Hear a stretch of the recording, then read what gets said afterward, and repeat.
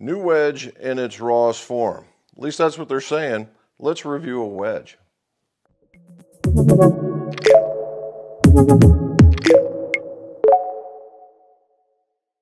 Welcome back to the Mick Fitting Room. Jim McCleary here in the Mick Golf channel, where we discuss golf clubs, golf fitting, golf repairs, all so that your scores can go low.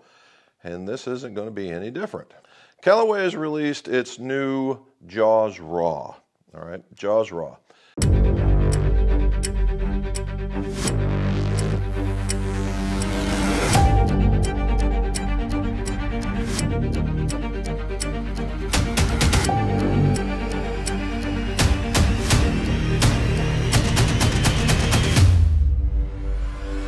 Now, the predecessor was the JAWS MD5, and in between those two releases, they had the JAWS Full Toe with a raw face. So this is a culmination of what would logically seem to be the combination of the JAWS Raw or JAWS Full Toe along with the JAWS MD5. Now, why is that? Well, the JAWS Full Toe is the second generation of what was the high toe models that you see out there, except for all the lines run across the face, and it had a raw face with the very aggressive groove patterns that Callaway has designed with Mr. Cleveland.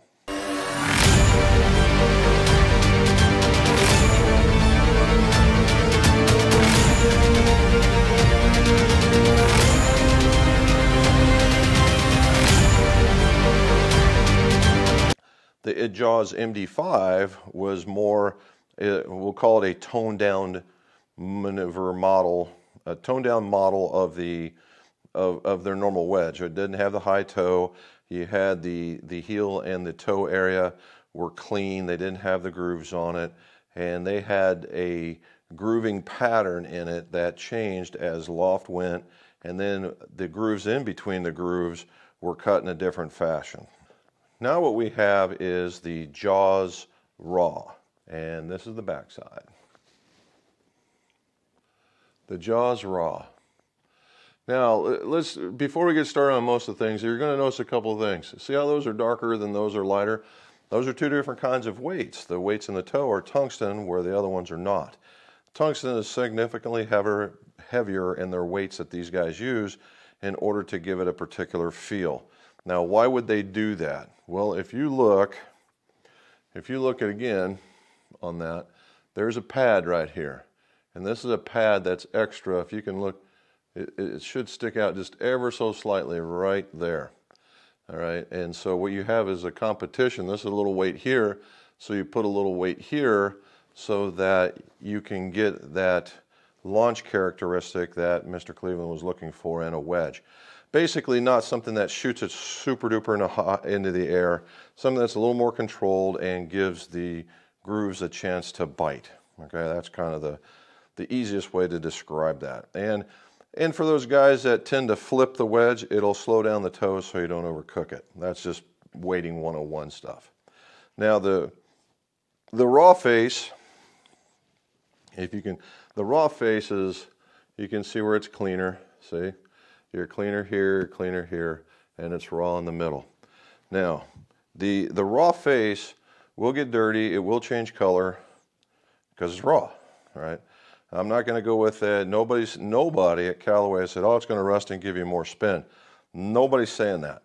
What they're saying is that their grooves are their most aggressive grooves in golf. And what does that mean? Well, there's a groove that everybody sees. It's that line. And the shape, the width, the depth, the edges, all that stuff are controlled in the USGA. And if you maximize that, you can make it the most aggressive, okay? And really, it's not the groove that makes the spin, it's the edge of that groove that makes the spin, and all the edges of the coarseness that makes that spin. The other part is the spacing between the grooves, and they like to say the grooves in between the grooves. Okay. What does that mean? Well, in between the grooves, there's that face that everybody sees. And you see, and it looks like milling, and because it is. The milling is sharper, and they're cut, right? Well, they're cut at an angle so that when you open it up, the grooves are more like facing your target, so that you get this more of a groove feel going that direction. And what those grooves or those cuts, I think that's probably a little more appropriate. The cuts are sharp, and that sharpness creates a coarseness, and that's what grabs the golf ball in order to create this spin. Now, can they make things sharper or whatever? Yeah, it can tear up the ball, and then nobody wants that. So what they've done here is they've consciously decided to give you these grooves that really grab the ball, create this kind of, high flight, but not super high and not like a bullet in flight, in order for you to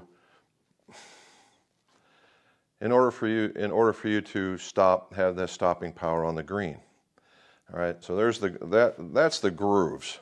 All right, so another thing to consider is the grinds. When we talk about wedges, we talk about grinds.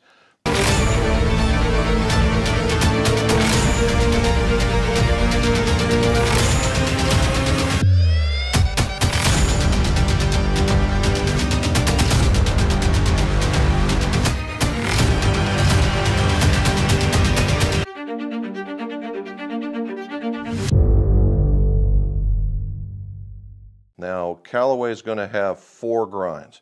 They're going to have your standard grind, which is what I've got right here. You're going to have a W grind, you're going to have an X grind, and you're going to have a Z grind. All right. Now, the first 3 should sound pretty familiar. The S grind is standard. The W grind means it's a wider sole with a little bit more radius.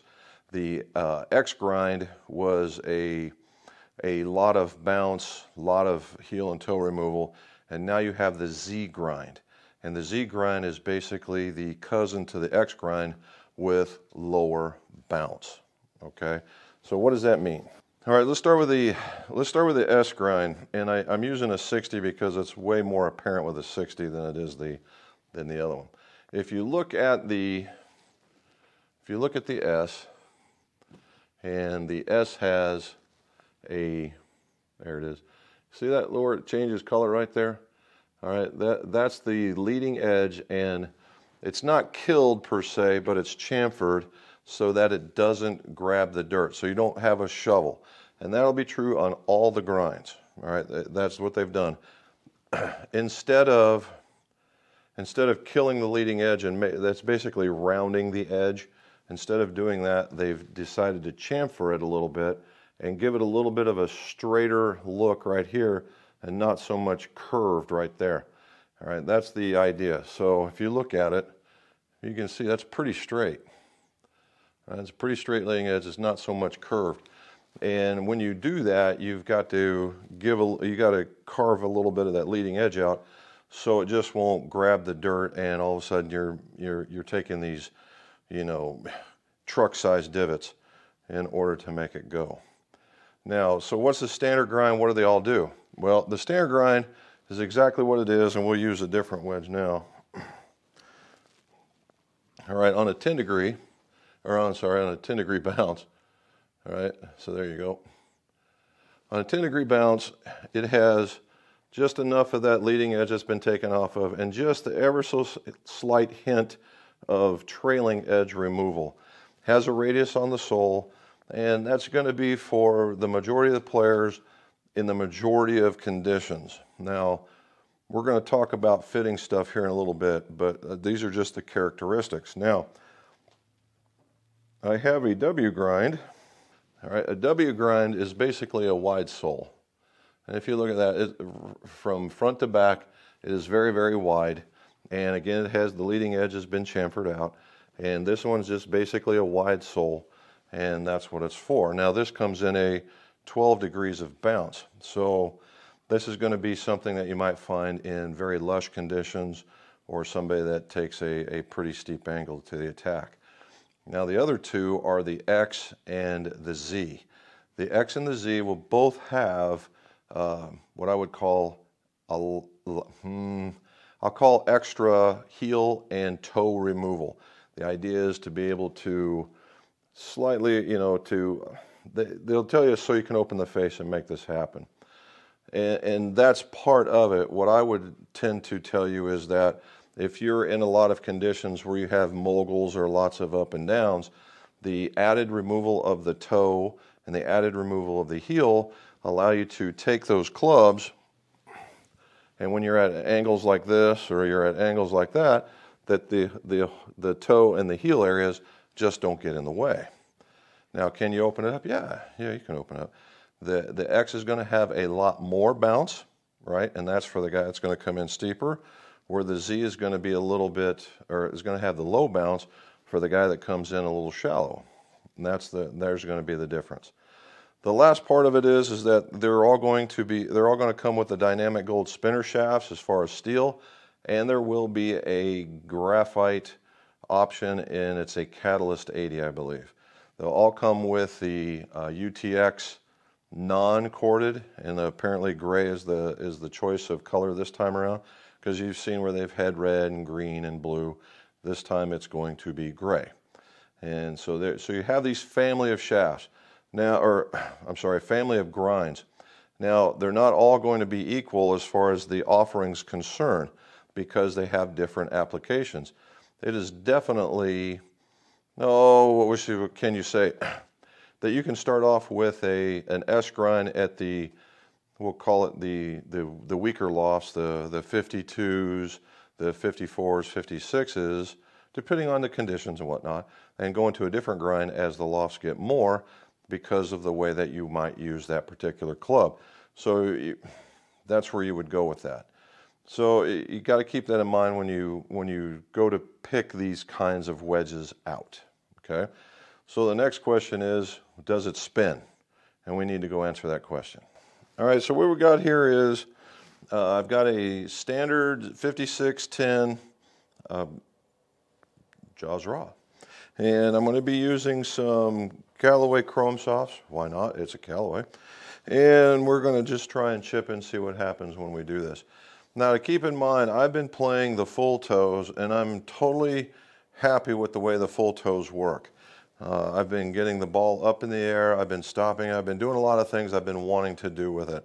And so the feel of these things, when you have a raw finish, personally, I believe it gives it a little softer feel. Now, you're going to see these things. They're going to change color. I've had a few guys call me with some concerns. Oh, is it supposed to do this? The answer is yes, it's supposed to do that. Now, I don't want it to get all rusty and crappy and stuff like that, but it will turn darker, as I've seen with mine do, and I play a lot in the dew. They will turn darker, but where the hitting area will tend to stay cleaner, if that makes any sense.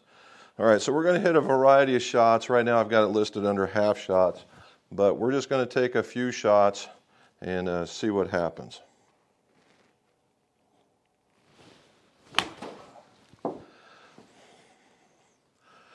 There we go.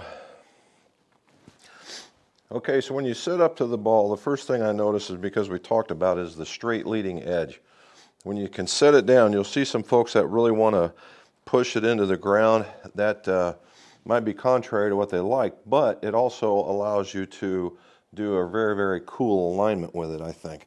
And but it sits down behind the ball, and then the chromed out area where the raw is not gives you a way to frame the golf ball.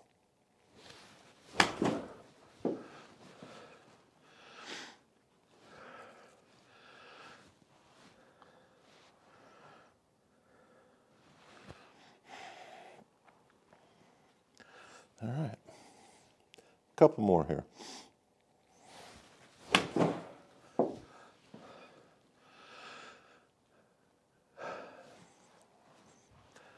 So what I did is I took a little different angle at it.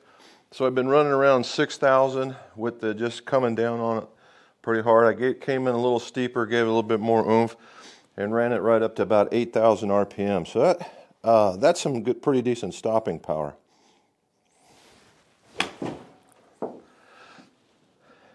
So 8,000 again. Is very, very consistent, which is one of the things that Mr. Cleveland was talking about, being very, very consistent. And it is. It's running around, for me, right around 8,000 RPM. which is about what I get from all my other wedges. So I'm not going to be that guy that pulls the ball back because I don't attack the ball at a steep angle. Now we're going to try a few shots that are like quarter swings, that kind of thing. See what happens there.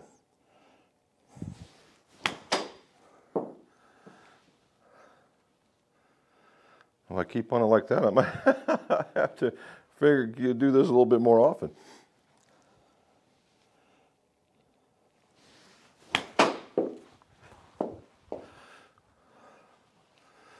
There we go.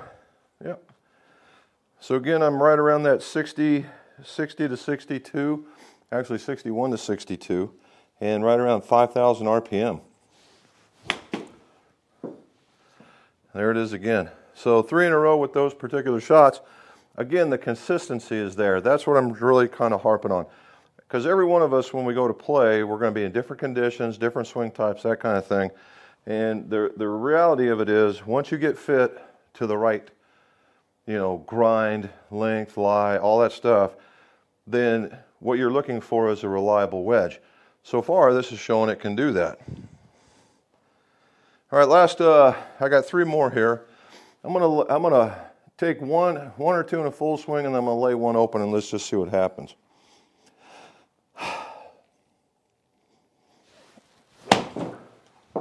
That wasn't very good. I just dug the crap out of that.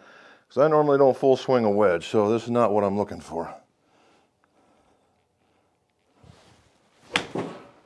There we go. 100-yard wedge, 9,000 RPMs. Okay, let's see if we can open one up and get it ready to go up in the air.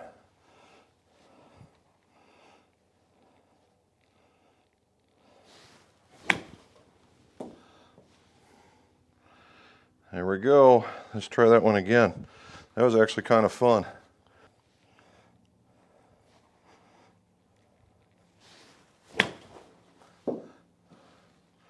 There we go. Open it up, 50-yard shot, almost 9,000 RPM, which is kind of what you expect when you're doing something like this. There we go. That's what's happening. All right, and you can see where I'm on the different parts of the faces for the different types of shot, but very consistent. It's very consistent. I'm really kind of surprised. Now, the feel from it is, just like on the full toe, is very soft, and so you can feel the golf ball interacting with the golf club, and that's really what we're looking for here, right? That's the nice feel. Now, the UTX grip is it's not super sticky. The pattern on it will allow you to still have control of it. And the tour, the spinner, I believe, is a 115. So standard wedge stuff.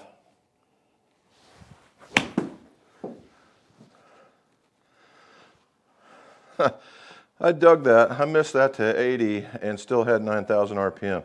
That ought to be enough. Let's talk about fitting. Just real quick testing. That's not the cure-all end-all, to be sure.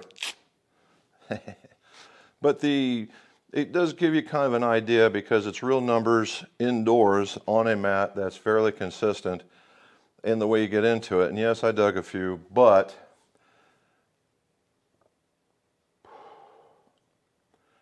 the landing area is not too bad. All right, a little left to right. Everything I'm within a yard of the hole. Left to right. I got the flight that I like. I'm not that guy. It's doing, basically the club just did exactly what it was advertised to do. So I wouldn't be avert to having it. I like mine the way they are. I'm used to weather gaming. I don't think I'm going to change, but I could play them. Let's put it that way. They have a very, very comparable feel to one another between the full toe and the raw face. The feel coming off of them is there, and it's completely solid. I mean, solid.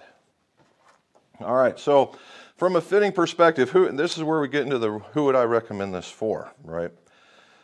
The 4 grinds, right? We're going to go with the 4 grinds. Number one, when you go and do wedges, wedges typically get overlooked as far as the length of it and the the lie angles, and all these other things. And lie angle for a wedge is paramount. You know, if you find yourself and you're heeling it and you can't control it, or your shots feel pretty bad, one of the things could be a lie angle, okay? The other part is maybe the club is too long or too short, and those lie angles are bad for that particular length, all right? So go get tested for it. Test for the lie angles, test for the lie angles, test for the length, and get the right setup so that you're making a consistent setup to the ball in order for you to make good wedge shots. That's number one. Number two it would be into the grinds. Now the grinds are, the S grind is going to be what they're going to tell you is for basically the largest, you know, over the or under the bell curve. That's going to be right in here in the bell curve. The largest portion of them. Those are the guys that average, going to the ball, playing decent golf courses, that kind of stuff. Maybe, you know, the average golfer. And what it is, you have all the soles have a modicum of radius, but in this one, the S does. It has that killed leading edge, and is very utilitarian, and it will be available in most, or the most loft angles, right? The most lofts, from the very shallow to the very weak, or the very, you know, the 60 plus, all right? Now the W grind. The W grind is a high bounce, wide sole. That's for the guy that is coming in steep, I mean up and down, plays in stuff that's pretty thick, right? Sand that is fluffy, those kinds of things. And also, it would be, in my opinion, the guy that's not going to be very artistic. And I talked about this before. You're either point, click, and chip, or you're an artiste.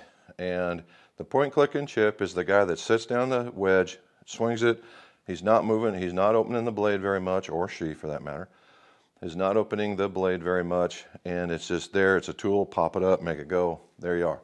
The W grind is excellent for that. The S grind can do very well for that as well. Now, let's say you play in hard pan, right? You're in hard pan, which is very, very hard surfaces. The sand is not very fluffy, it's very hard. Everything's cut very, very close, those very tight conditions. Then you would want to look at the Z grind, right? The Z grind is a very low bounce option, and it has that the heel and toe relief that's been removed.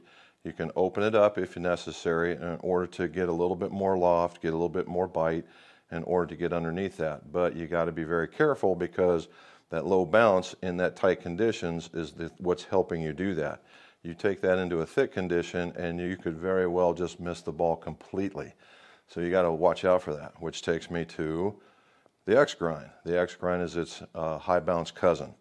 Same kind of a look, but just has more bounce. And for just the opposite of what we've been talking about, the nice lush conditions, very thick, very fluffy, and you want to be the artiste, the guy that's going to open and do that kind of stuff. Now the other thing is that you might look at is, if you have, I told you before, is that if you have a lot of ups and downs on your golf course, mountainy area, a lot of moguls, that kind of thing, then you may want to consider the X or the Z based on the other conditions that we talked about, in order for the heel to ride along the turf and not get stuck. If you don't understand with all that, if you're not really, you know, like, whatever, then the S grind, just go with the S grind as it is. Now, as far as shafts go, the tour issue that comes in here is basically a true temper spinner is what they're calling it. And it's a fine wedge shaft, right? It is a true to life, no kidding, wedge shaft. And if I know Mr. Cleveland, and I don't know him that well, but I have talked to him, it's probably it's probably an 8-iron tripped up pretty good to give you all the characteristics of what a spinner would be. And more's the better for us, right? And that's what we like. The other option is a graphite shaft, which has been needed for a long, long time. The Catalyst 80 is a specific wedge shaft. It's just lighter weight, gives you the kick, gives you a good feel for those folks that aren't using super heavy stuff. I recommend those quite a bit for those going into graphite options. Why not have a graphite wedge shaft? Right? Why not? And finally, you have the UTX grip, which is a standard. Again, those get the grip fit so that it fits in your hands, so that you don't feel like you're grabbing a noodle or it's not too big. Get something with the texture that you like that promotes a lot of confidence. When you get all these together, you make a more confident swing.